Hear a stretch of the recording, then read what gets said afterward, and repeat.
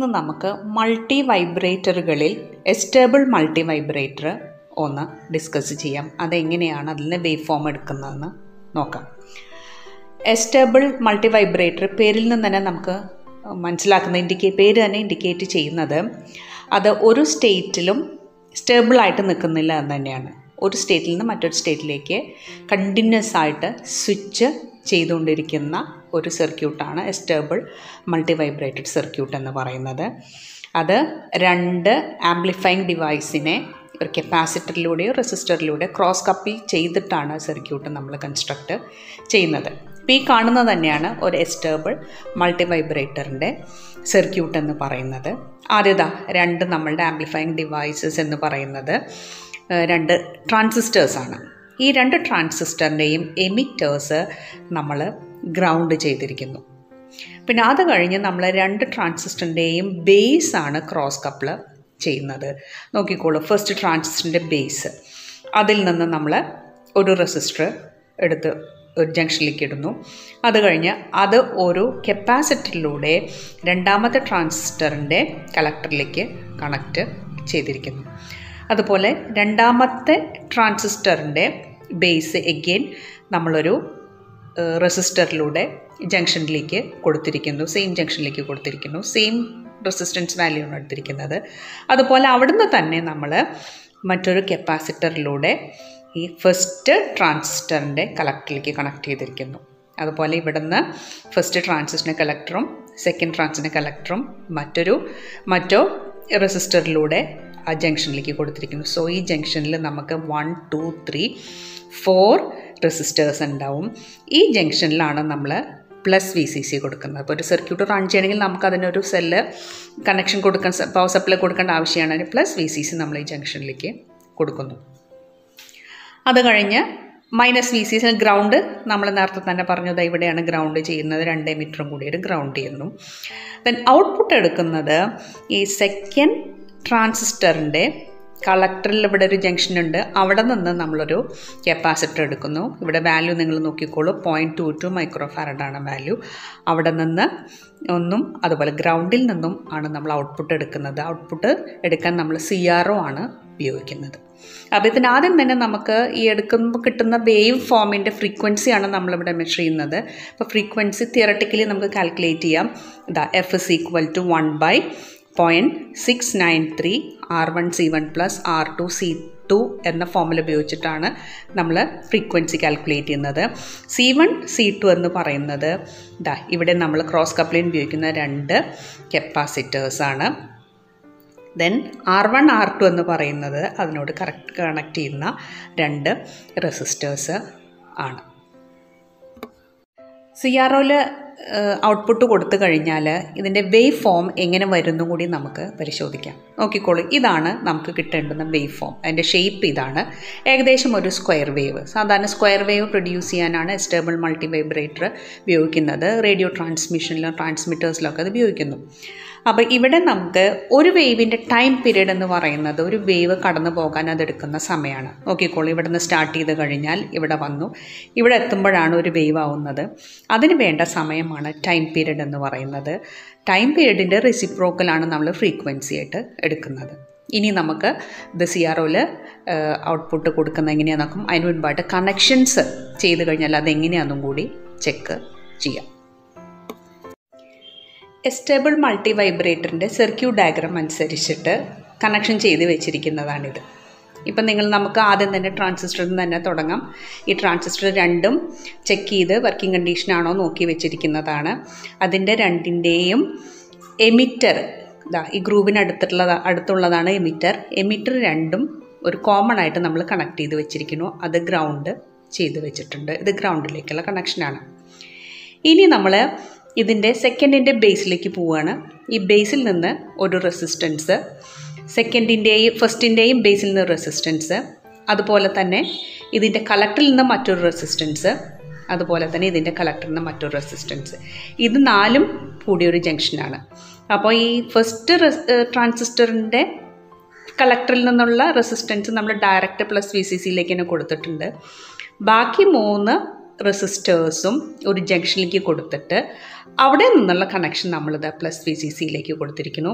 ഇതാണ് plus V C സിയിലേക്കുള്ള connection, അതായത് positive ടെർമിനലിലേക്കുള്ള connection എന്ന് പറയുന്നത്. ഇനി നമ്മൾ ക്രോസ് കപ്പിൾ ചെയ്യുന്നത് 2 കപ്പാസിറ്റേഴ്സ് വഴിയാണ്. ഇത് 2 വഴിയാണ് ക്രോസ് കപ്പിൾ ചെയ്യുന്നത്. അപ്പോൾ ഈ കപ്പാസിറ്റർ എന്ന് പറയുന്നത് ഈ ഫസ്റ്റ് ട്രാൻസിസ്റ്ററിൻ്റെ ബേസിൽ നിന്നുള്ള കണക്ഷനാണ്. അത് ഒരു കണക്ഷൻ വയർ വഴി ഫസ്റ്റിൻ്റെ കളക്ടറിലേക്ക് കൊടുത്തിരിക്കുന്നു. ഇതെന്ന് പറയുന്നത് ഫസ്റ്റിൻ്റെ കളക്ടറിൽ നിന്ന് ഒരു കണക്ഷൻ വയർ വഴി സെക്കൻഡ് ട്രാൻസിസ്റ്ററിലേക്കും കണക്ട് ചെയ്തിരിക്കുന്നു. അപ്പോൾ ഈ കോംപ്ലക്സ് ആയിട്ടുള്ള ഇത് കണ്ടിട്ട് നിങ്ങൾ ഒട്ടും വിഷമിക്കേണ്ട കാര്യമില്ല. ഇത് മനസ്സിലാക്കി ചെയ്ത് കഴിഞ്ഞ് നമുക്ക് 100% ഉറപ്പോടുകൂടി ഇതിൻ്റെ ഔട്ട്പുട്ട് വേവ് ഫോം കിട്ടും. ഇനി നമ്മൾക്ക് CROയിലേക്കുള്ള കണക്ഷൻ കൊടുക്കുന്നത് ഈ സെക്കൻഡ് ട്രാൻസിസ്റ്ററിൻ്റെ കളക്ടറിൽ നിന്നും ഒരു കപ്പാസിറ്റർ എടുത്ത് അവിടെ നിന്നും അതുപോലെ തന്നെ ഗ്രൗണ്ടിൽ നിന്നുമാണ് നമ്മൾ CROയിലേക്ക് ഔട്ട്പുട്ട് എടുക്കുന്നത്. ഇനി CROയിലേക്ക് ഔട്ട്പുട്ട് കൊടുത്തു കഴിഞ്ഞാൽ എങ്ങനെയാണ് വേവ് ഫോം കിട്ടുന്നതെന്ന് നമുക്ക് നോക്കാം. നിങ്ങൾ പിന്നെ ഇതിലൊരു കാര്യം ശ്രദ്ധിക്കാനുള്ളത്, നേരത്തെ കണ്ട സർക്യൂട്ട് നമ്മൾ ഡിസൈൻ ചെയ്ത് വെച്ചിട്ടുള്ളതാണ്. അപ്പോൾ അതിലെ കമ്പോണൻസിൻ്റെ അതേ വാല്യൂസ് തന്നെയുള്ള കമ്പോണൻസ് എടുത്തിട്ട് വേണം നമ്മൾ സർക്യൂട്ട് കൺസ്ട്രക്റ്റ് ചെയ്യാനായിട്ട്. എന്നാലേ നമുക്ക് കറക്റ്റായിട്ടുള്ള വേവ് ഫോം ഫ്രീക്വൻസിയിൽ കിട്ടുകയുള്ളൂ. ഇത് നമ്മൾ ഒരു എസ്റ്റേബിൾ മൾട്ടി വൈബ്രേറ്ററിൻ്റെ സർക്യൂട്ടിൻ്റെ ഔട്ട്പുട്ട് CROയിലേക്ക് കൊടുത്തപ്പോൾ നമുക്ക് കിട്ടിയിട്ടുള്ള വേവ് ഫോമാണ്. ഇത് തന്നെയാണ് ഒരു റിക്വയർഡ് വേവ് ഫോം എസ്റ്റേബിൾ മൾട്ടി വൈബ്രേറ്ററിനുള്ളത്. നിങ്ങളിവിടെ നോക്കിക്കോളൂ, ഇവിടെ 0 1 പൊസിഷനാണ് ഇവിടെ വരുന്നത്. ഒരു ഡിജിറ്റൽ സർക്യൂട്ട് തന്നെയാണ്, നമുക്ക് ഡിജിറ്റൽ ഔട്ട്പുട്ട് വേവ് ഫോമാണ് നമുക്കിവിടെ കിട്ടുന്നത്. നിങ്ങളിവിടെ ചെയ്യേണ്ടത് ഈ വേവിൻ്റെ ഫ്രീക്വൻസി മെഷർ ചെയ്യണം. അപ്പോൾ നിങ്ങളിവിടെ ഒരു കാര്യം ചെയ്യേണ്ടത്, CROൻ്റെ ഒരു വീഡിയോയിൽ നമ്മൾ വളരെ വിശദമായിട്ട് എങ്ങനെയാണ് CROയിൽ നിന്ന് നമ്മൾ ഒരു വേവിൻ്റെ ഫ്രീക്വൻസി മെഷർ ചെയ്യാമെന്ന് പഠിച്ചിട്ടുണ്ടായിരുന്നു. അപ്പോൾ ഇവിടെ നമ്മൾ ചെയ്യേണ്ടത് ഈ 0 to 1 പോകുന്ന ഒരു പോയിന്റ് സെലക്ട് ചെയ്യുക. നെക്സ്റ്റ് 0 to 1 പോകുന്ന പോയിന്റ് സെലക്ട് ചെയ്യുക. ഇത് തമ്മിലുള്ള ഡിസ്റ്റൻസ് ഇതിൽ നിന്ന് കണ്ടുപിടിക്കുക. അതിന് വേണ്ടിയിട്ട് നമുക്ക് ഒരു കംഫർട്ടബിൾ ആയിട്ടുള്ളൊരു പൊസിഷനിലേക്ക് നമുക്കിതിനെ കയറ്റി ഇടാം. അതുപോലെ തന്നെ എക്സും വൈ പൊസിഷനും ഒന്ന് ജസ്റ്റ് നോക്കിയെടുക്കുക. ഇവിടെ നിന്ന് ഇവിടെ വരെയുള്ള ഡിസ്റ്റൻസ് നിങ്ങൾ മെഷർ ചെയ്യുക, അത് നോട്ട് ചെയ്യുക. അതുപോലെ തന്നെ ടൈം പെർ ഡിവിഷൻ്റെ ഇൻഡിക്കേറ്റർ എവിടെയാണ് കിടക്കണമെന്ന് നോക്കുക. അതിൻ്റെ വാല്യൂ ഇപ്പോൾ ഇവിടെ 1 millisecond ആണ്, അത് നോട്ട് ചെയ്യുക. അത് കഴിഞ്ഞിട്ട് അതിനെ മൾട്ടിപ്ലൈ ചെയ്യുക. അതിൻ്റെ റെസിപ്രോക്കൽ കണ്ടു കഴിഞ്ഞാൽ നമുക്ക് CROയിൽ നിന്ന് ഈ വേവിൻ്റെ എക്സ്പെരിമെൻ്റൽ വാല്യൂ ഫോർ ഫ്രീക്വൻസി കണ്ടുപിടിക്കാനായിട്ട് സാധിക്കും. ഇതാണ് എസ്റ്റേബിൾ മൾട്ടി വൈബ്രേറ്ററിൻ്റെ ഫ്രീക്വൻസി കാൽക്കുലേറ്റ് ചെയ്യാനുള്ള ടാബ്ലോ കോളം. ഇവിടെ നിങ്ങൾ നോക്കിക്കോളൂ, നമ്മൾ എടുക്കുന്ന ക്രോസ് കപ്പിൾ ചെയ്യുന്ന കപ്പാസിറ്റേഴ്സിൻ്റെ വാല്യൂ ആണ് C1 C2 എന്ന് പറയുന്നത്. നമ്മളിപ്പോൾ എടുത്തത് 0.01 മൈക്രോ ഫാരഡാണ്. 0.01 × 10⁻⁻6 ഫാരഡാണ് micro farad. രണ്ടിൻ്റെ വാല്യൂ ഈക്വൽ ആയിരുന്നു. അതുപോലെ നമ്മൾ CROയിൽ നോക്കിക്കഴിഞ്ഞപ്പോൾ നമ്മൾക്ക് കിട്ടിയ എക്സ് ഡയറക്ഷനിലെ ഡിസ്റ്റൻസ് എന്ന് പറയുന്നത് 2 ആയിരുന്നു. 2 സെൻറ്റിമീറ്റേഴ്സ് ആക്ച്വലി ആയിരുന്നു. അതുപോലെ അതിൻ്റെ ടൈം പെർ ഡിവിഷൻ്റെ ഇൻഡിക്കേറ്റർ കിടന്നത് 1 millisecond. അപ്പോൾ പീരിയഡ് കാൽക്കുലേറ്റ് ചെയ്യുന്നത് T= 2 x × T എന്ന് പറയുന്നത് 2 × 1 millisecond ആണ്. 1 millisecond എന്ന് പറഞ്ഞാൽ 10⁻³ സെക്കൻഡാണ്. അപ്പോൾ ഫ്രീക്വൻസി എന്ന് പറയുന്നത് F= 1/T ആണ്. 1/2 × 10⁻³ ദാറ്റ് ഈസ് 500 Hz ആണ്. അതുപോലെ നേരത്തെ കണ്ട formula 1/0.693 × R1 C1 + R2 C2 എന്ന ഫോർമുല ഉപയോഗിച്ചിട്ട് നമുക്ക് തിയററ്റിക്കൽ വാല്യൂ കാൽക്കുലേറ്റ് ചെയ്യാം. അത് നമുക്ക് കിട്ടുന്നത് 481 Hz ആണ്. ഇവിടെ നമ്മളൊരു കമ്പാരിസൺ വേണം. ക്ലിയർ ആയിട്ട് കിട്ടുന്ന വാല്യൂ എന്ന് പറയുന്നത്, അക്യുറേറ്റ് ആയിട്ട് കിട്ടുന്ന വാല്യൂ എന്ന് പറയുന്നത് നമുക്ക് CROനെ തന്നെയാണ് ഡിപ്പെൻഡ് ചെയ്യാൻ പറ്റുന്നത്. പിന്നെ ഇവിടെ ചെറിയൊരു വാല്യൂ ഡിഫറൻസ് വരുന്നത് എന്താണെന്ന് വെച്ചാൽ, നമ്മൾ ഉപയോഗിക്കുന്ന കമ്പോണൻസിൻ്റെ വാല്യൂസിൻ്റെ അക്യുറസിക്ക് ഒരു പരിമിതിയുണ്ട്. അപ്പോൾ അതുകൊണ്ടായിരിക്കും ചെറിയൊരു വേരിയേഷൻ നമുക്കിവിടെ വരുന്നത്.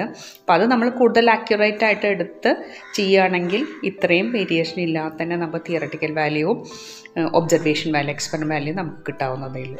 പിന്നെ ഇവിടെ താഴെ കൊടുത്താൽ ഫ്രീക്വൻസി ഓഫ് എസ്റ്റേബിൾ മൾട്ടി വൈബ്രേറ്റർ ഒരു സിംഗിൾ വാല്യൂ അല്ല, ഓരോ കപ്പാസിറ്റർ കോമ്പിനേഷനും കിട്ടുന്ന വാല്യൂ ഡിഫറെൻ്റ് ആയിരിക്കും.